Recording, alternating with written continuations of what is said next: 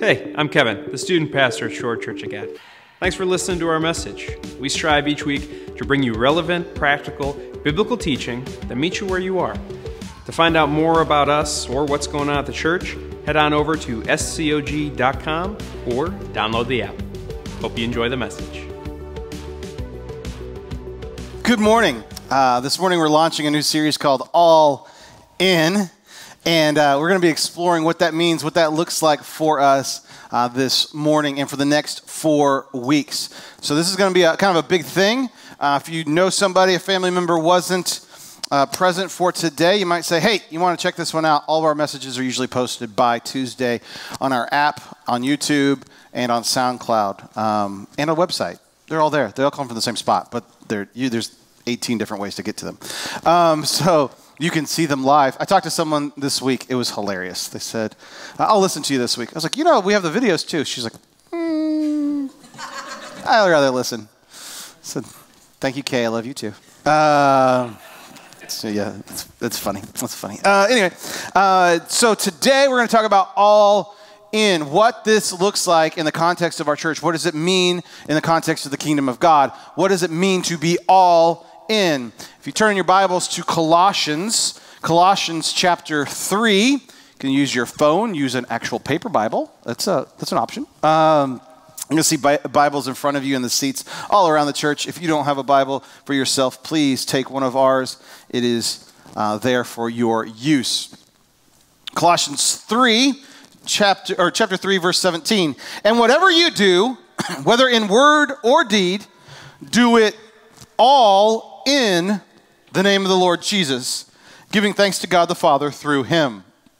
And whatever you do, whether in word or deed, do it all in the name of the Lord Jesus.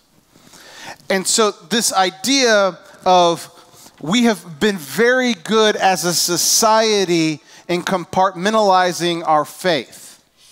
We do this. That's my work self. This is who I am at home. This is who I am on the freeway.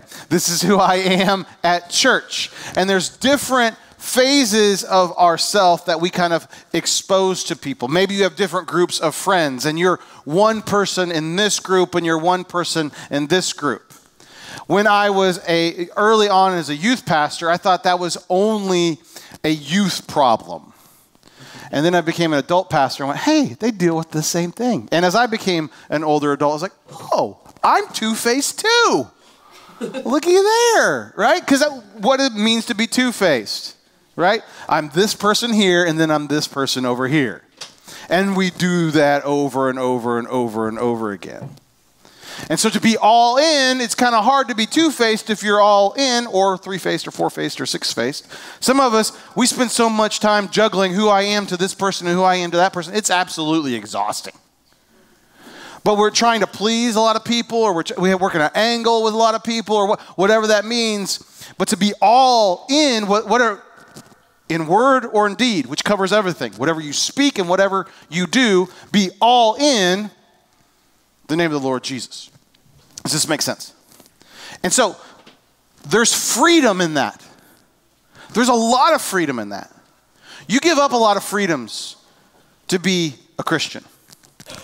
Because what you do is you say, the decision-making process is no longer mine, it is God's.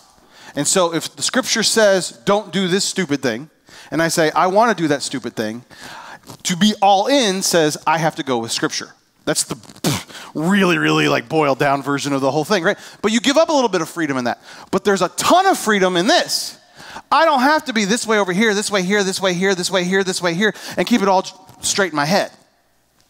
If you've done that, you know how absolutely exhausting that is.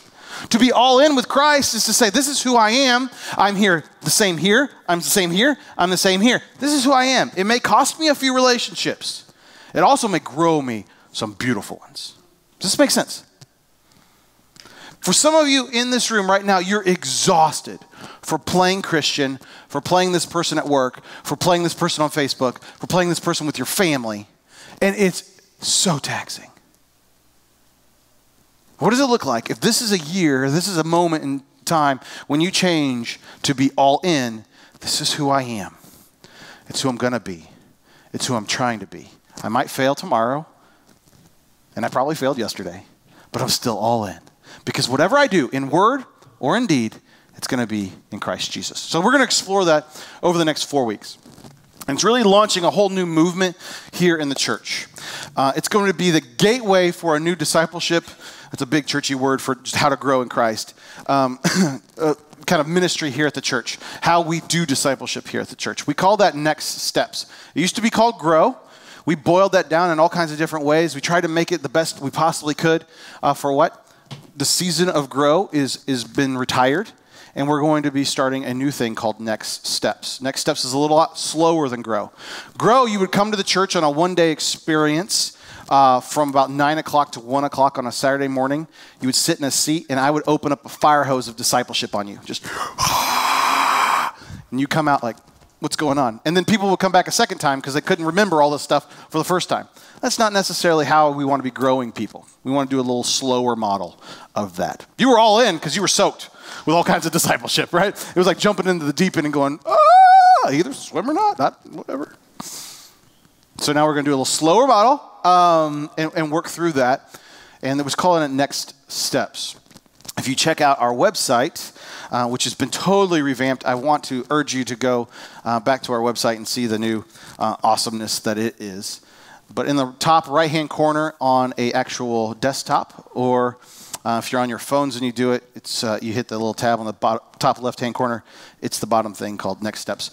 There's going to be a guide for your next steps for 28 days. It's a PDF that you can download. My dad and I wrote it.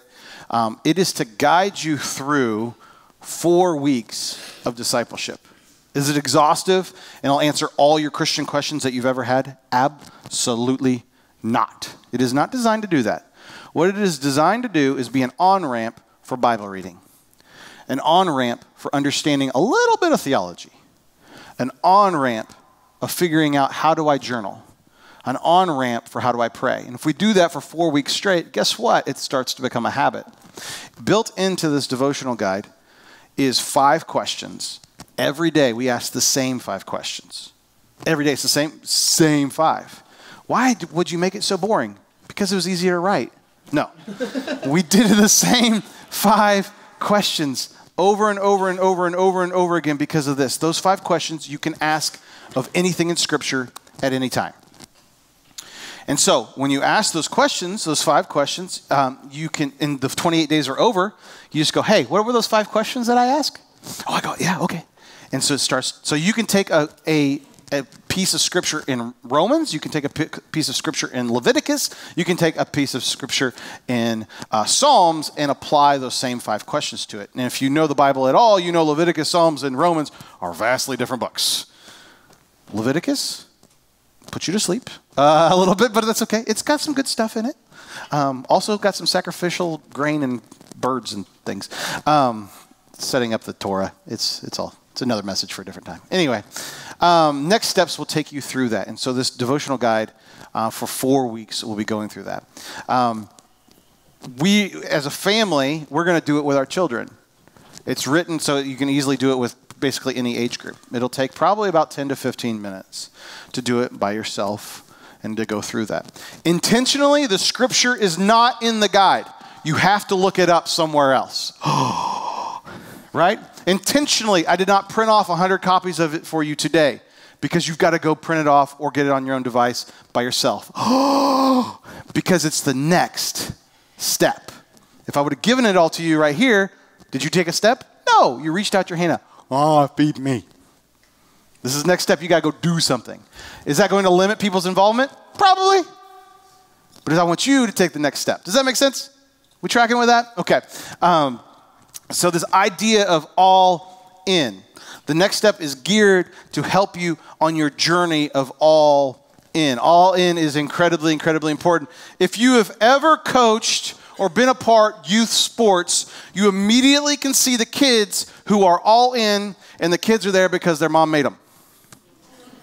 Right? You know exactly who you are. The most famous experience of this is, in our family, is my sister-in-law, Jen. They made her play soccer, they put her in defense and because all she wanted to do was pick dandelions and do ballerina tricks on the soccer field. Was Jen all in? No, Jen was not all in. She does not have, like, board games should be incredibly competitive. Soccer, not so much. She's not all in. Some of you, I put you on the soccer field, you'd be doing, yeah, ballerina tricks sounds really fun right now. Ooh, dandelion, four-leaf clover. You think I can find one? Right? Others are like, I will kill whoever gets the ball. They're on your team. I don't care. Right? And you're a little, but too much all in. There's that as well. Yesterday was our first basketball game for our fourth grade team. We're called the Bucket Squad. Yesterday we could have been called the Brick Squad, but that's okay. The Bucket Squad it was awesome. If you guys know the Lynches, you know Gabe Lynch. He's a pretty quiet kid, pretty unassuming, neat kid, neat kid. Yesterday he was totally all in. You could see it in his eyes. He walked in, oh, he's flying around the court. He's getting rebounds everywhere. It was amazing. Why is he all in? One, it was game time. Two, one of his best friends was on the other team. Right, and you're all in. You turn it up. You're all in. And that's the idea of what we want to go for, is just jumping all in. Not just sitting there looking at picking at dandelions because, I like the uniform, or my mom made me. So often we do church, my mom made me. This is what I always do on Sunday morning. I like coming. There's snacks. And we're not all in. We're all in when we want to be, when it fits us, when it fits our psychology, when it fits our personality, when it fits our time schedule. But if we're honest with ourselves, are we really all in? And so this year, I want to help, especially this January, equip you to be all in, and what that looks like for you in the kingdom of God.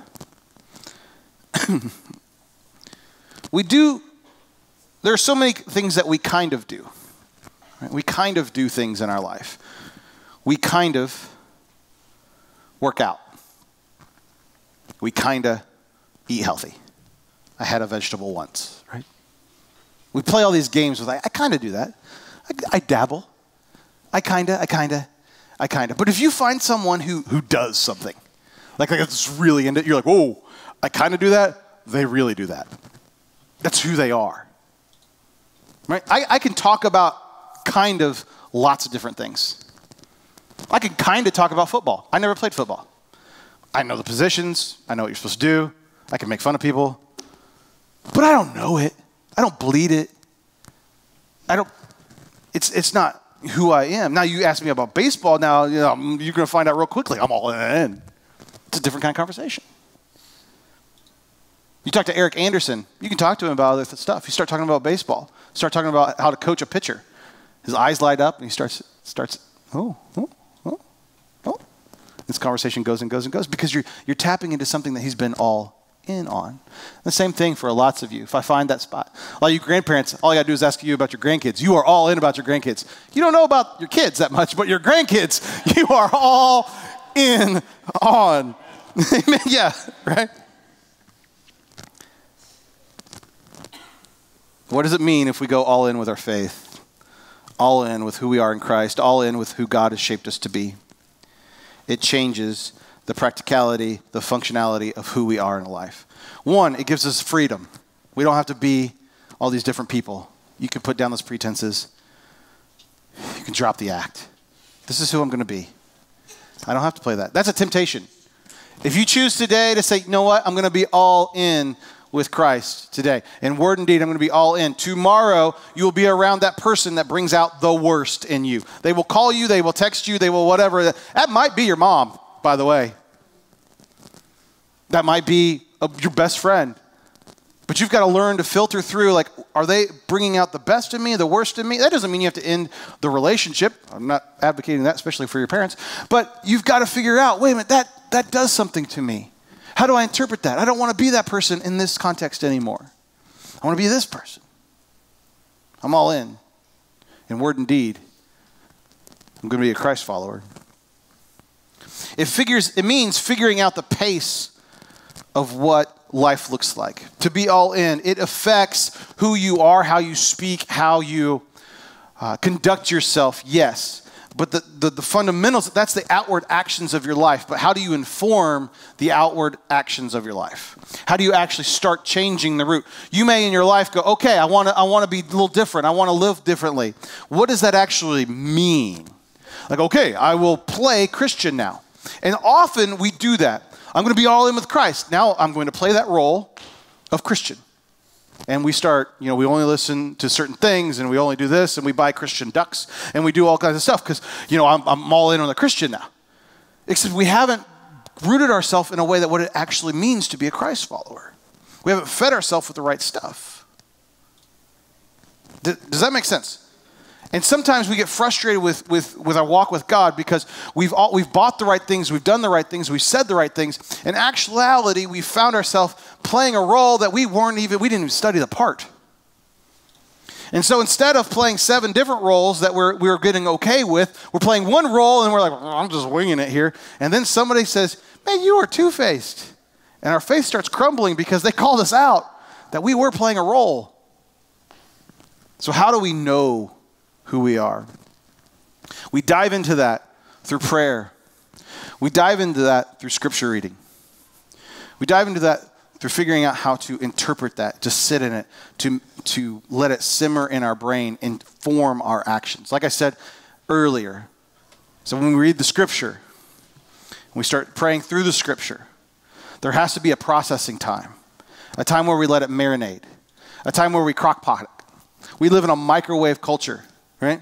If you put something in the microwave or you put something in my smoker, which one's going to taste better? Right? I got Bud drooling over here.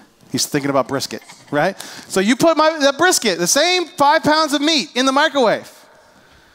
That's not going to be tempting. You give me 18 hours with some brisket, and you all going to be wanting to be at my house. You can't come because it's too good. No, but it's the same thing. We do that. We have these ingredients, and we throw them in a microwave. And we're like, well, why doesn't it taste just like Bobby Flay did it? It's because we live in this microwave type culture. We do that same thing with our faith. Your faith does not operate that way. God does not own a microwave. He doesn't care about time. That's the cool thing about being the God of time and space and being outside of time. He's like, I don't care. I created the sun that you keep on going around, so it's no big deal. That's really hard for us to understand. I don't like that. I wish God was on my timetable. If he would look at my planner and my schedule, that would really speed things up and make things a lot more comfortable for me. Anybody else? He still doesn't care. He doesn't. And so what that looks like is getting into the scripture, reading the scripture. That may be very intimidating for you. And that's why the guide is set up to help you through figuring out what that looks like and asking these 5 questions. What does prayer look like? Oh, I don't even know there's a lot of dead air here. I keep on falling asleep on God. That's okay. It's walking through that. Having some time to interpret what that looks like. For some of you, that means just starting reading your scripture, just starting praying. I don't know about you, but when I was in youth ministry, we get kids that get really excited about growing in their faith. And so they decided to read the Bible through in a week. And they would, start, I'm going to pray for an hour every day, and I'm going to do all this stuff. They would jump to, graduate level faith walk stuff. They basically try to become a monk as a 17-year-old, and that doesn't work so well. And then so 1 week after that, I give up. They burn out. Now they're anti-Christ. Well, he didn't work for me. He didn't do all this. Yeah, buddy, you fell into a habit that didn't do it for you. It's kind of the same thing like weightlifting. Right? Everyone bought a membership to a gym this past week, and they all showed up. Next week, they'll all be done, by the way. But and then people start picking stuff up, and they're like, oh, this hurts, and I tore that. And yeah, because you went back to your high school workout when you played football, or you did this sport, and you picked up the same amount of weight. I'm sorry, buddy, you're 45. You can't do that anymore. You may get there after 6 months, but you can't do it today. And so we quit. The same thing happens in our spiritual life. And so what Kelly has been talking about this in her mentoring group is it's okay if you didn't hit it out of the park. You did something. So Don't beat yourself up. I fell asleep on God after 5 minutes of praying. Cool. Is that 5 minutes more than you did yesterday? Uh-huh. Where's the problem? Well, I didn't really get that much out of the scripture this week. Did you read it? Uh-huh. Did you read last week? No. We want instant results. God's not an Instapot, right? Can't even make it healthy and do an air fryer. It doesn't work that way.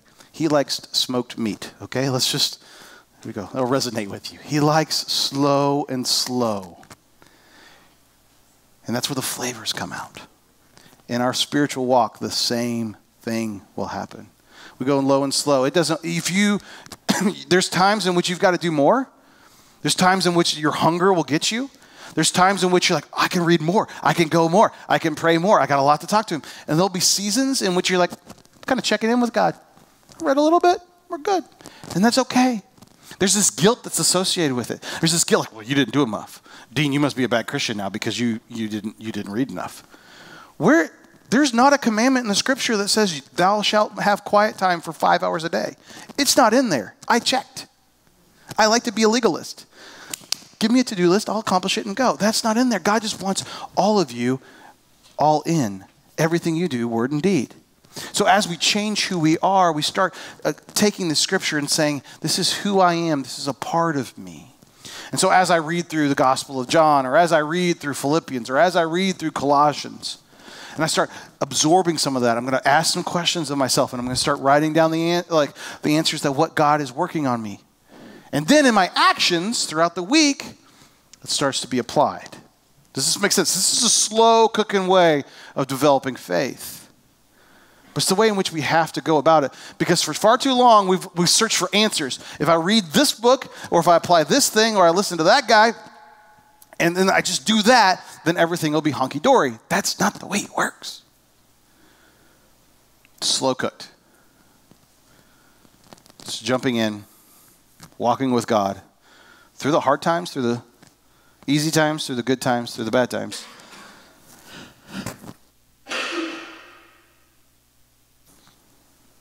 So many times I've seen people who say, yep, I'm all in. Then something crazy happens.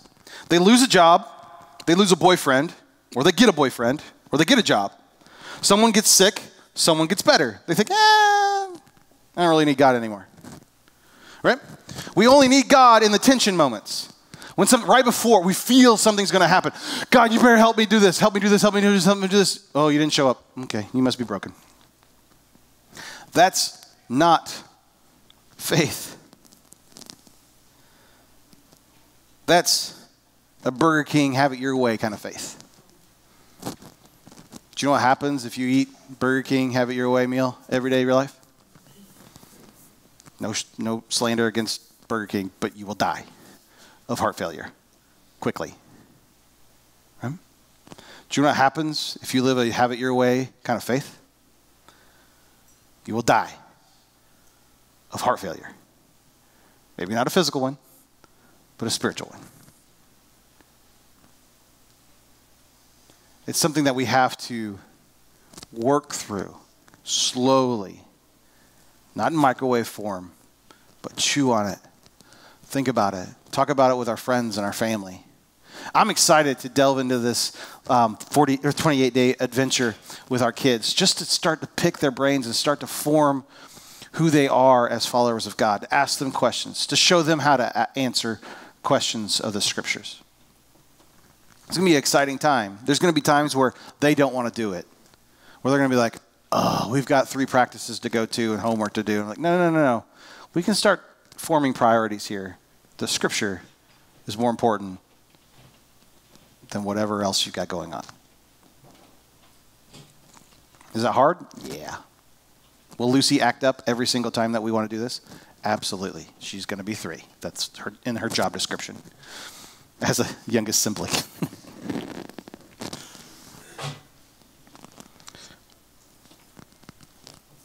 When we have these moments of tension, when we have these moments where it gets interesting, see, often we seek God in the moments before a resolution happens, before the job comes back negative or positive, before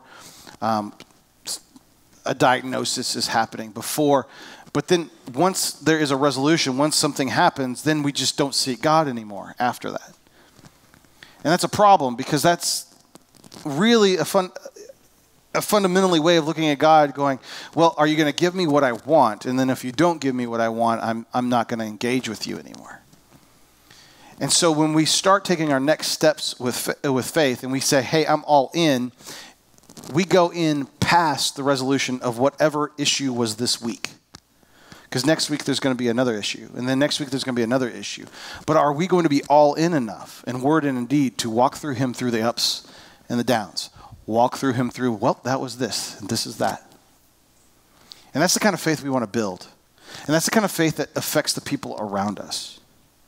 Because our family and our friends and the people at work and our neighbors need to see some sort of consistency in their life. And by your light, by you being who you are, all in for Christ, day in, day out, week after week, you show them the consistency and the love of God over and over and over and over and over and over and over, when it's easy, when it's hard, when it's messy, when it was fun, over and over and over again. Does that make sense? And that's the hard part of faith, I think. So what does that mean, Jared? Do I have to be happy all the time? Do I have to be okay? Does everything have to be great all the time?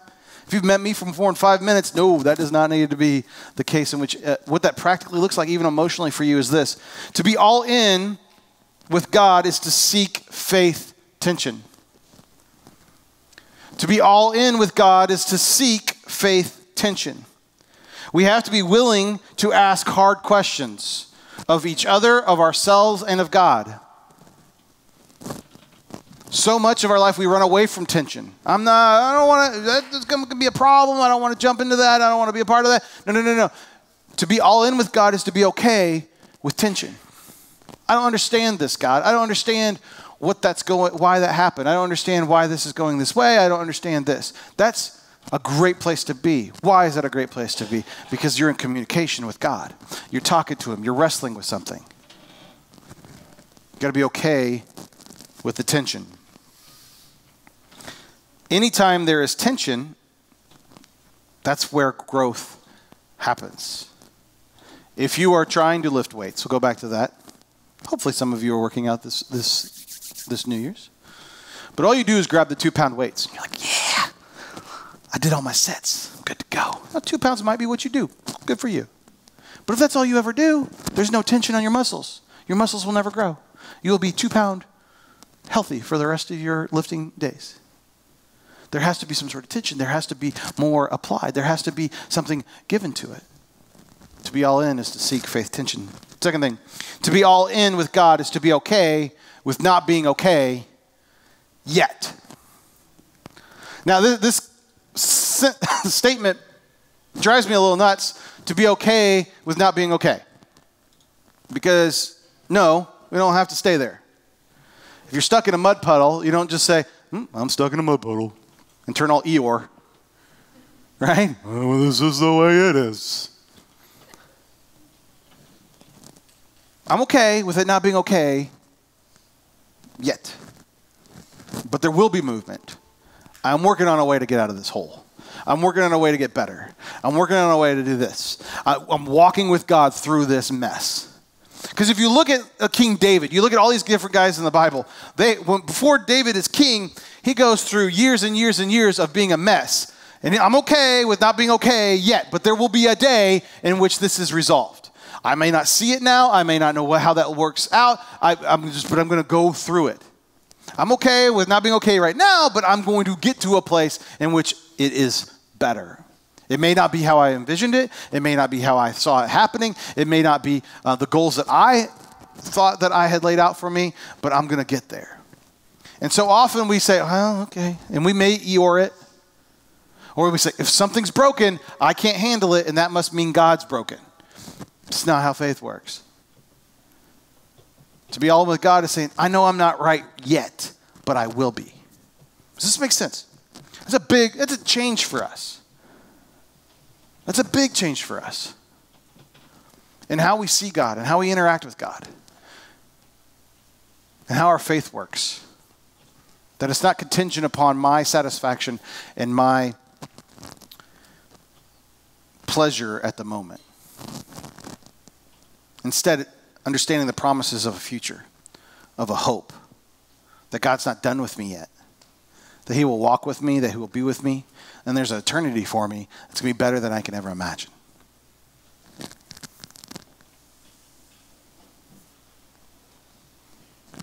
I love my friends in my life who don't let me get away with saying, I'm fine. Do you have any of those friends in your life? You may hate them. You may be like, I don't like them at all, Jared. They don't let me get away with it. I'm fine. Right? The ones that's like, no, you're not. I got a friend who's an expert at this. She's going to be coming and leading our women's conference here in a few short weeks. You want to make sure you sign up for that. Jennifer Walker will be speaking in that, and she has a PhD in not letting you get away with easy answers. That's not a real PhD, Emma, but if you could get one, that'd be great. She would have one, 3 of them, all kinds of letters behind her name, because she's great at seeing behind the hurt. Even if you put on a good face, I have a great face on today. I got everything covered. Everyone's going to think I'm great, and they don't know that I'm broken on the inside. And God has given her the gift of discernment to say, hey, you're broken. What's going on? 3 seconds, you're crying. You're like, I don't even like you anymore. And God's given her that discernment to step into that, to say, hey, how are we going to do this? How's this working? What's going on? I love those kind of friends, because they're okay with this kind of tension. Their face says, yeah, it's okay with not being okay. Because somewhere along the line, we bought the lie that if I call myself a Christian, everything's hunky-dory and everything's great. No. To be all in with God is to be okay with not being okay. And finally, to be all in with God is to be fully invested in an outcome that you cannot see. To be all in with God is to be fully invested with an outcome that you cannot see. When we say, I'm going to live my life all in with Christ, in word and deed, everything that I do is going to be for Christ, in Christ. Everything, all that I am, excuse me, all that I express, all that I jump into is going to be in Christ. Whether I am coaching a baseball team, basketball team, loving on my kids, cooking dinner, all of it. Whether I'm driving on 55, some of you need Jesus there. And so, however you are conducting yourself, I'm going to be all in and fully invested in an outcome that I cannot see. We have no clue how God is going to use this moment in time, tomorrow in time. We have no clue. And that's the beautiful part. That may drive you crazy. You may be a control freak and you're like, I want to know 30 years from now what God's going to do with this, because I don't want to do it unless it's going to have dividends. Well, guess what? That's not your job. That's God's job. That time thing really kicks us in the rear again. But God says, no, be all in today, and I'll take care of and show you a future that you could never even dream of. Be all in today, and I'll show you a future with your kids and with your grandkids and with the people that you have a relationship with that you can't even fathom. You may have little goals about doing this and doing that, and you want these things to happen. No. When you're all in with me, I got a different future that's better and bigger than you can ever even imagine. Because that future will have kingdom impact. And when you're all in with God, the money stuff isn't the main issue. When you're all in with God, health stuff isn't even the biggest issue. Your emotions aren't the biggest issue, because you're continually going back all in with God. It's a difficult place. It's a hard place. But now he's Lord of your life, and there's freedom in that. To say, I'm all in. When you say you're all in, you start saying, God, I give you my time. I give you the talents you've given me. I give you my treasure. I give you the money that you've blessed me with. When you're all in with God, you start to realign your priorities. Realign how you speak. Realign how you interpret. Realign how you take things. To be all in is to be invested in a future that you can't even see the outcome, and you're okay with that. This morning, I want to urge us to take a step to be all in with God. In the seats in front of you, there are connection cards. I want you all to take out a green connection card and write your name on it. And then you can write on the back or on the bottom, whatever you'd like. I'd love it if you put your cell phone number on there. Even if you haven't given that to the church or you have given it to the church, it would just be easier for us if you do that. And on the back, write all in. If you want to join us for this 28-day adventure, what that's going to do for us is the elders are going to be coaches for this adventure of next steps. And so you're going to get doled out between the elders, and they will text you on Friday or Saturday just asking you, how are you doing? Do you need help? You need to work through something that you read this week in Scripture. If they don't know the answer, they say, we're going to text Jared. And if I don't know the answer, we'll work on it, okay? And some of you will stump me, and that's awesome. I love it when that happens, because that means you're engaging in the Scripture. It's not too hard to stump the pastor. They're like, it doesn't come with an answer key. Okay? But when we make the decision to be all in, it means, hey, we're gonna be about this. I'm gonna download this. I'm gonna print it out. You don't have to. You can work from the website, and it's got a PDF viewer. You can just see it right there. You don't even have to do that. I also included a Word document for you Mac users, whatever. You can write it on there. I don't know, however you want to abuse this thing, make it your own. At week 3 of the Next Steps guide, and we'll get there, there is a link that has a gifts, passions, and story assessment. And what happens, that'll take 30 minutes to complete. In week 3, don't do it the first week, please. Wait for that. When you do that week, I'll get an email of the survey that you took, and you'll get a copy as well. And then we'll meet up at some point and talk through that and what that looks like for you. But really getting into the who and how God has made you and created you and working in you to really find your place in the kingdom of God. Whether that's inside this building church construct or outside this building church construct, how are you going to get the most? When you say, I'm all in, how does the kingdom of God get the most all in? Not just Shorewood Church of God get the most of you being all in, okay? There's a clear difference in that. But how do you walk in Christ the best way you possibly can? So if you would like to do that, this would be now the time to do that. Band, come on up. Maybe today you're thinking, this is a time. This is a time in which I need to change. This is a time in which I need to reorganize my priorities. This is a time when Jared started talking about freedom, something changed in my heart. And I said, ooh, I want to pay attention to that. Because for far too much, we play these roles. We try to keep up all these different faces in our life. And in this moment, in this time, as we start to take these next steps, as we say, I'm all in with God, we want to step into the freedom that God has for us. Will you pray with me? God, thank you so much for today. Lord, I ask you to be with us and guide us in all that we do. Lord, I ask you to shape us, to form us. Lord, I ask you to help us know what it means to be all in. Lord, I know I'm guilty of playing Christian, that it's a role that I play, not who I am. And I want this moment and this time and this day to be a moment where that changes, where I make the commitment, when I lay myself down to say I'm all in word and in deed, to be your man. That this is a moment in which that changes. God, I ask you to move in our hearts. I ask you to move in our spirits, that you would show us what that looks like, that you would help us walk in that. In Jesus' name I pray. Amen. Thanks for joining us at church this week. And a special thanks to all those who continue to support our mission through your generosity.